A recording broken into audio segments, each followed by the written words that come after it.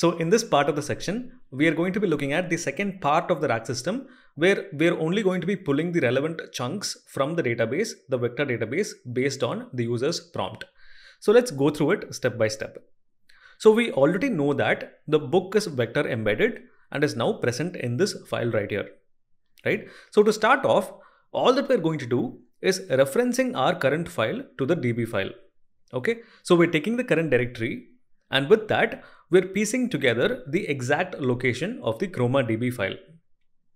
Okay, and then we're loading the vector store, in this case, the chroma DB right here, so that the database is available to use inside of this file. So, right, first we need the database to be available to work with, right? So that is what we're doing right here. We're telling it this persistent directory is where the database exists. And later, if you want to embed the user's question as well to search the database for the right chunks, we can use this embedder. And again, we're specifying the embedding model that we're going to be using. Now, this is something that a lot of people seem to get wrong, right? So whichever embedding model that we used to embed your private data, we have to use the same model to embed the user's question as well. Okay, you can't use different models, or else it's not going to work, all right? So in this case, we're constantly always sticking to the text embedding 3 small model. Okay, just remember that. Now, the next step is to set up our retriever, and then we are going to configure the retriever, all right? So if you remember from the diagram, the retriever is basically what collects the relevant chunks from the database based on the user's prompt, right? So we can configure it by mentioning the type of the searching that we want to do. So in this case, I'm using the similarity score threshold searching type.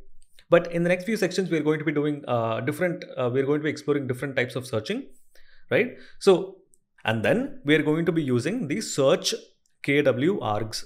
Okay, so what does this mean? We're specifying just how many highest relevant chunks that we want the retriever to bring. Okay, so in this case, it is going to collect the top 3 chunks with the highest relevance scores. And right now, we're saying the similarity score needs to be at least 0.5 or higher. Okay, so this is a scale that goes from 0 to 1. So it is going to collect all of the chunks that have the similarity scores that is higher than 0.5, and it is going to shortlist the top 3 and then give it back to us. All right. So now we've set up our retriever, we've configured it. The next step is we have to query the relevant chunks based on the user's question.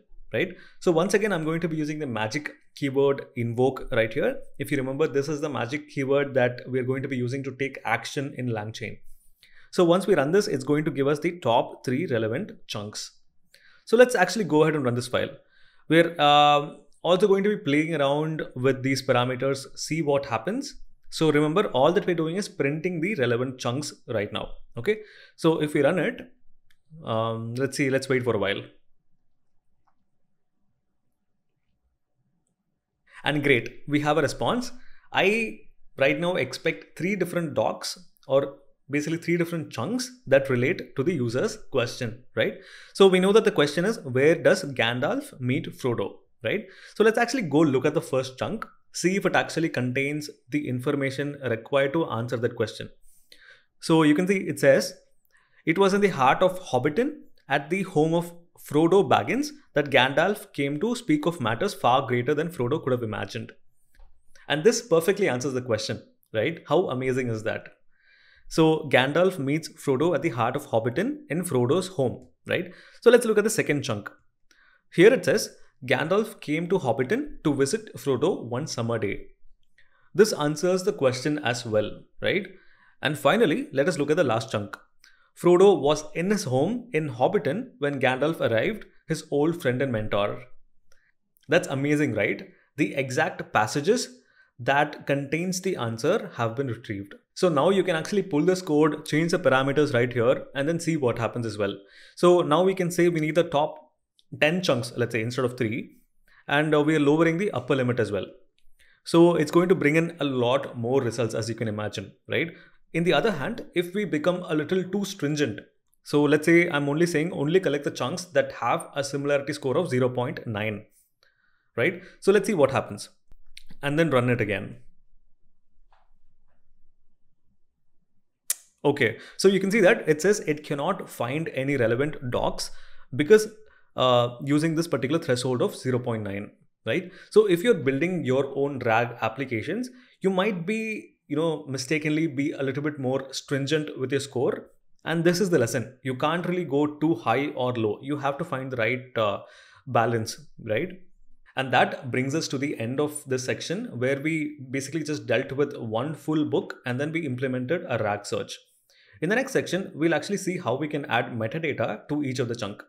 So what I mean by metadata is basically being able to add, more information about where the chunk came from. For example, this particular chunk came from this book, this chapter, this passage, etc.